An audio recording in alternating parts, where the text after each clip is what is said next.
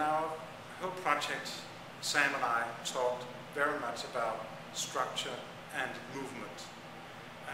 And if we really succeeded in the picture, we could include both of it. And in this particular picture of the kingfisher flying, because I pan it, the bamboo behind it will create a special structure.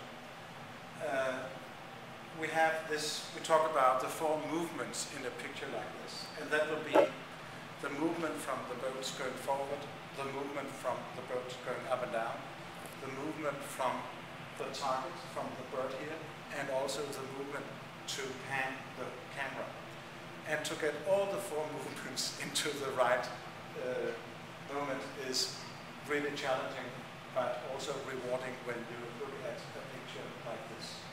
So this is one example of the bird pictures that is also in this exhibition.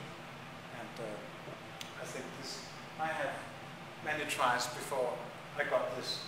And this is a film project, and the special about a film project is that you don't see the pictures before you're back from the Amazon, so you never know if you really had captured this special project.